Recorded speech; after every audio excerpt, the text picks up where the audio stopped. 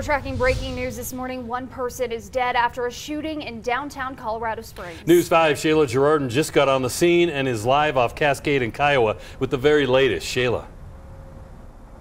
Ira and Allison, we're still learning a lot about what happened this morning, but let me go ahead and walk you through the scene. Actually, right up here on my right-hand side, you can see that is the parking garage where they found the victim earlier this morning. There's still an officer over there. In fact, they have that garage taped off as we speak. But over here on the right-hand side, we've just seen a lot of these officers move over to Kiowa. You can see a lot of police activities, patrol cars, lights flashing over on that right-hand corner, still trying to determine exactly what happened. Now, we know officers tell us they got that call around 2:15 this morning. It's still unclear what led up to the shooting, but CSBD tells us they found the victim on the first floor of this parking garage at Cascade and Kiowa. Now, no suspect information yet. We do know that no one is in custody, but of course this is an active investigation. We'll continue to keep you updated over the course of the morning. A spokesperson has just arrived on the scene, so we're expecting to learn more information here shortly, and we'll bring it to you on News 5 Today, KOAA.com, and the News 5 app. For now,